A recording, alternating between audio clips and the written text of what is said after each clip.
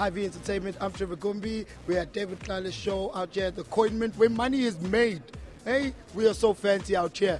Vuzu with the bedazzled microphone. My expectations for tonight's show, literally anything and everything. The fact that he can stop the production of money in South Africa means a great deal. So I don't know what to expect. I expect a lot of drama. I expect a lot of frills. I expect a lot of color. Only the way that David knows how to do it. You know, the SA Mint as a venue for a fashion show is, for me, it's quite an oxymoron, but at the same time it obviously makes sense, you know, because it's a very industrial setting. I mean, you look around, there's a lot of machinery, it's big, it smells like grease and oil, so it's almost unbecoming of fashion, because you expect fashion to be something beautiful and glamorous and sparkly, but then of course you get the coins and money makes the world go around, so it makes complete sense in that aspect. It's a beautiful oxymoron, and I think that that's exactly what tonight's show is going to be all about. Why the South African Mint Company is because it's a beautiful collaboration between the SA Mint and David Tlale, because they approached me because they wanted to do a fashion show in the Mint. And so I mean, we all started toiling around different ideas about inspiration in the direction of the show, and we decided to collaborate with the climate change campaign that is actually starting tonight at the Mint, and we're going to be casting a coin that is going to be traveling the world, that is going to be casted out in December, and it will be showcased as well in December in Durban at the Climate Change Conference, World Conference. And also the other thing is that we had to make some garments out of coins, or made or fused with coins. So that was a beautiful challenge for me as a designer, because I love challenge. I enjoy doing different things and like really overt things, because it's about time that we really expose our talent and our creativity, and also collaborate with big brands like SA Mint.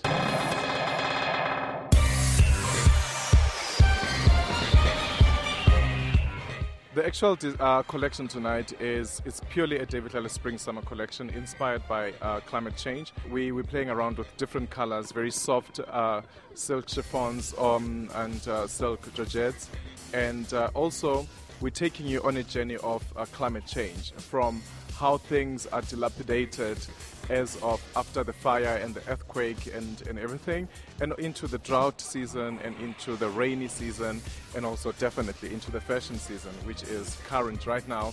It is spring summer. The colors, they go from orange, burnt orange, into like really muddy, murky greens, into bright yellows and beiges and golds, and obviously with the coins, or the medals as you may want to call it, into silvers mixed, fused with green. The lace that we used for the coined dresses or the outfits is purely inspired by summer, because it's very floral, but you don't see popping flowers. It's flowers that are fused in with coins and chains, and everything that we're doing tonight is like really, really intense, but it takes you on a journey of understanding climate change in a fashionable way, because after all it's said and done, whether we have Katrina, hurricane, or anything else, life goes on, fashion goes on, and the brands still stand.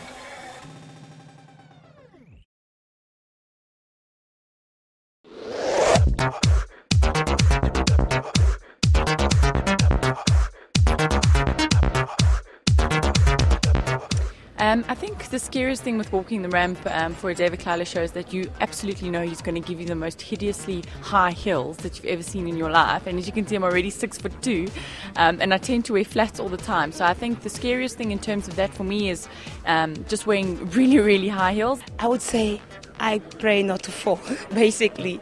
Falling, which is, I think, it's every model's fear. To fall, it's happened a couple of times, so I'm starting to get the drill of it. Obviously, there's always a hope that you never fall on the catwalk, and I never have, touch wood, which I'm very grateful for, because I have seen some nasty falls in my modeling career, but it's never been me.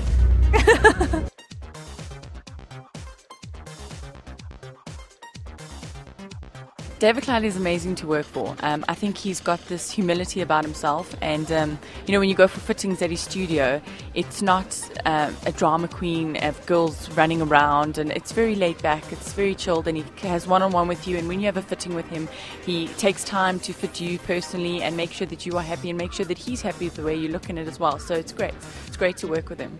I know David, the real person, and he's actually very soft-spoken, very quiet, very calm, you know, gospel music playing in the background, and it's very humbling and amazing to be able to see the way he manages the two different personas and finds balance in his life as well.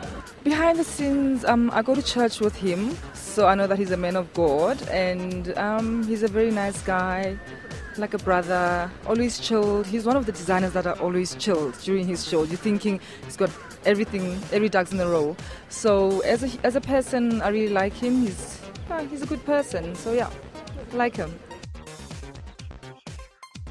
My main thing about as being a designer is not about trying too hard to be outdoing other people. I compete with myself. As a designer, you've got to always travel the world and see what the world is doing. And because I always see David Tlale as an international brand, not just as a Johannesburg-based hometown designer. I see David Tlale through the eyes of the world, and I would like one day to compete with the likes of Dior, your Armanis and everything else. Thus, we take ourselves into this journey of really doing different things that are daring. By the time we get to the States or to Europe, we are just going to be groundbreaking and like really doing absolutely different things. So I set trends for myself. Those who follow, they follow. Those who copy, they do. But at the end of the day, it's all about me. I focus on the David Tlale essence and the David Tlale signature, and also on the David Tlale man and woman who wants to look fabulous and powerful and daring at all times.